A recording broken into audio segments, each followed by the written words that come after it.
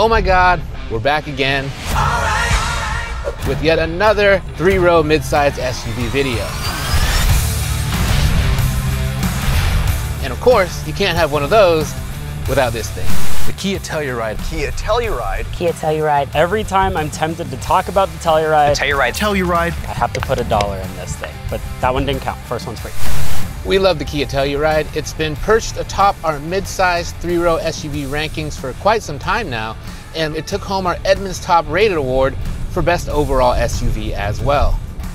But in such a popular segment, new challengers are always arriving. And today we've got 3 other vehicles that are either brand new or got serious recent updates, all aimed at toppling the Kia from its perch atop the mountain. They are the Volkswagen Atlas, Toyota Grand Highlander, and the Honda Pilot.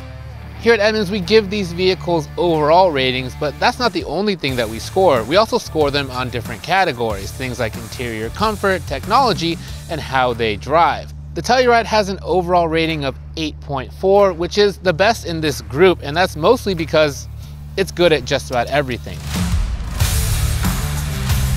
But good doesn't mean that it's the best in every individual category. So what we've done is taken 4 categories that we think are important to shoppers in this segment, and we're gonna see which of these vehicles is the best in each individual category. The 4 categories are interior and comfort, technology and safety, cargo storage, and finally, value and fuel economy. But before we go on, please hit those like and subscribe buttons. And for more information about any of these vehicles, check out the links in the description or head over to edmunds.com. We'll kick things off with interior and comfort. Now, these are 2 things that we usually score separately on the Edmunds rating, but for today, I've combined them into one category, taken the average for each vehicle, and lined them up to see which one comes out on top. Here's how they shook out. Not a lot of separation between these 4 vehicles for this category, only a half-point difference between the Telluride on top and the Pilot down on the bottom. But I'm here in our winner, the Kia Telluride, and it definitely stands out among this group. When you climb into the Telluride, it just feels different. There's a big step up in quality here compared to these other vehicles, from the materials to the layout. It feels like a near luxury vehicle for a definitely non-luxury price. We love the buttons and how simple it is to find everything that you need. Also simple is the infotainment system, but that's something we'll get into a little bit later.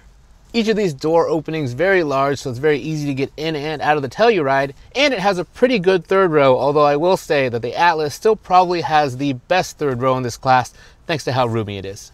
The Telluride also comes with a ton of features. It has heated and ventilated seats across the 1st and 2nd rows. The Grand Highlander's interior also nice and comes close. We like the 3rd row of that vehicle much more than the one you get in the regular Highlander because that one is so small and cramped, it's basically relegated to kid duty. The Pilot's 3rd row is smaller than the other vehicles here, and it has less features overall, so it can't really compete. One thing that we do like though, these little releases on the 2nd row seats that make it easy to get in and out. The Telluride also stands out for its ride quality. On the road, it does a really good job of soaking up imperfections and keeping the cabin quiet. Our next category is meant to encapsulate 2 things: in-car multimedia and advanced driver aids, both of which fall under the umbrella of technology. 3 of these vehicles have large, crystal clear, modern infotainment screens. And then there's the Pilot. Bruh. Each of these vehicles comes with pretty similar safety features. They all have standard adaptive cruise control with lane keep assist, and each of them offers a surround view camera. So we grade them all pretty similarly on that front. Here's how the results shook out. Our winner in this category is the Grand Highlander, and it comes with this very nice standard 12.3-inch touchscreen, as well as wireless Android Auto and Apple CarPlay. Spread across the cabin are USB charging ports for all 3 rows, and we also like Toyota's native navigation. The navigation system here actually integrates the results from Google, so if you search for something, you can see its star rating and get additional info like the phone number all through the native navigation. We also like that Toyota has upgraded its voice command, so now you can actually use natural speech and tell the vehicle to turn off and turn on functions all with your voice. The safety aids on this vehicle all work as advertised. We think it does a particularly good job of keeping the vehicle centered in its lane when driving down the highway using the adaptive cruise control, and we like the variety of views that you get with the surround view camera. Widescreen, why are you sized like you're from 2010? Why does the Honda Accord get Google integration and a large screen and you are here? Why? Also, the Pilot's advanced driver aids not quite as dialed in as the rest of these vehicles. When you're going down the highway, the lane centering kind of ping-pongs you to the left and right, and the forward collision warnings are a bit too sensitive. Here in the Telluride, a very nice, simple, easy to use infotainment system, but there are two things that really hold it back versus the Grand Highlander. The Grand Highlander's native navigation is much better than this vehicle, and the Telluride only has wired Android Auto and Apple CarPlay, so no wireless connectivity for either of those here in the Kia. The Atlas's refresh was supposed to improve its technology, but instead it's taken a step forward and a step back. This screen is larger and better, but it's also adopted the interface that we had in our long-term ID4, and we didn't really like that. That would include these touch capacitive controls right below the screen. And the problem with these controls is not only that they're capacitive and not quite sensitive enough, the other problem is they're not illuminated at night. So you can't actually easily change the temperature or volume once the sun goes down, and that's not good. The other problem with putting all these controls right here below the screen is that if you're going to use the screen, you will naturally put a finger down here to maybe help balance your hand as you're using it. And every time you do that, you're going to accidentally activate one of those touch capacitive buttons. It's fun. Real fun. Anyone buying a vehicle this large is probably planning to carry a bunch of people or a bunch of stuff, or even a bunch of people and their stuff. That's why our third category is cargo and storage. And it doesn't just cover this area behind the second and third rows. We also take into account interior storage, so useful cubbies and storage spaces. And we also measure for car seats, how easy they are to install, how easy they are to take out, that kind of stuff. Now, I don't have any kids, so it might be helpful to have one here. Anybody have a kid? Anybody have a kid we can borrow? Anybody? The Grand Highlander is our winner in this category, and it's fortunate for Toyota that we brought this one here instead of a regular Highlander, because for the last few generations, that vehicle has been too small for those who plan to use the third row or the cargo area frequently. A problem that Toyota remedied by building this vehicle, which is the size that the regular Highlander probably should have been all along. The Grand Highlander has 20.6 cubic feet of cargo space behind its third row, and that's roughly on par with what you're going to get in the Telluride and the Atlas. But if you fold down the third row and the second row, that expands it to 97.5 cubic feet of cargo room, and that figure is class leading.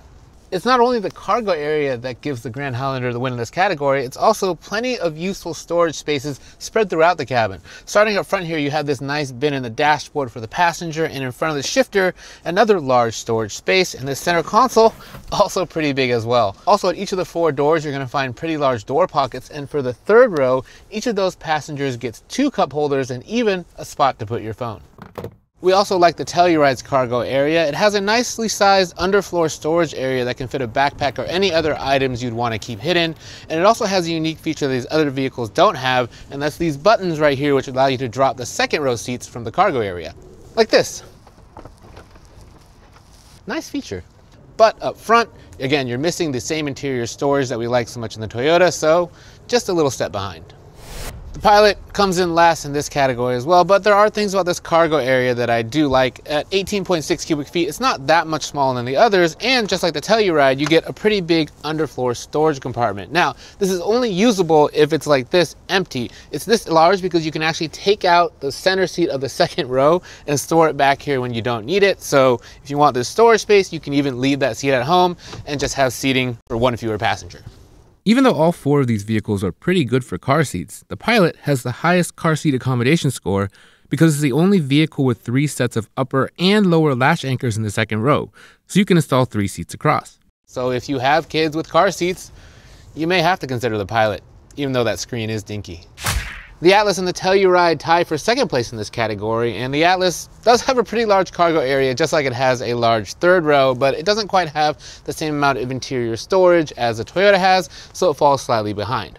One thing the Atlas does that none of these other vehicles do is that you can actually tilt and slide the second row forward, even with a forward-facing car seat installed, provided that it's anchored by the latch anchors and not with the seatbelt.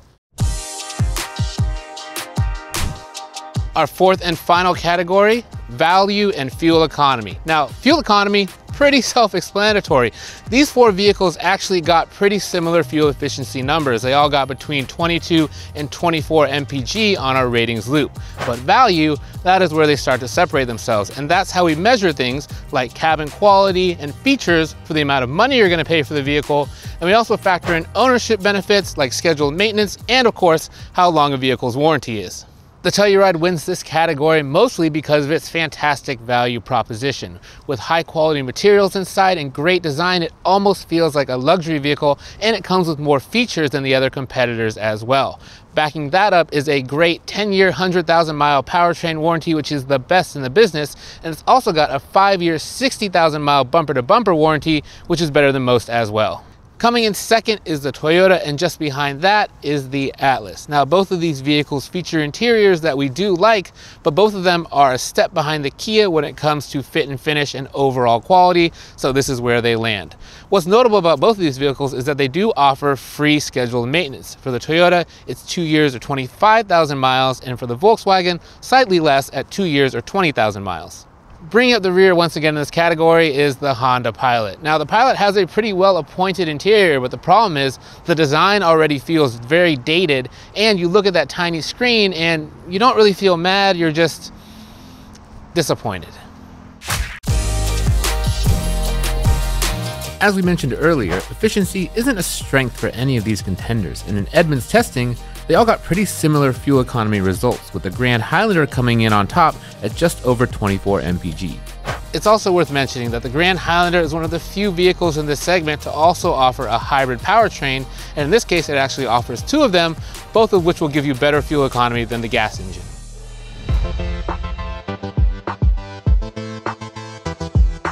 So in the final accounting, that was 2 category wins for the Telluride and 2 for the Grand Highlander. And that makes sense because those 2 vehicles have the 2 highest Edmunds overall ratings among this group. None of these 3 vehicles could really dethrone the Telluride, but we think that a new contender that arrives next year may have a real shot. That would be the 2024 Chevrolet Traverse, which got a big redesign of its own. That vehicle has traditionally had tons of cargo and interior room, but it never really had an interior or technology to compete with the top of this segment. That changes next year though, as it gets a new 17.7-inch touchscreen. So next year, there may actually be a shakeup in this class, and we'd love to see it. Thanks for watching. Those categories are interior comfort, technology, and safety. I don't got it. Cargo storage. Cargo storage. Oh, had my legs crossed, oops. You're in the Telluride.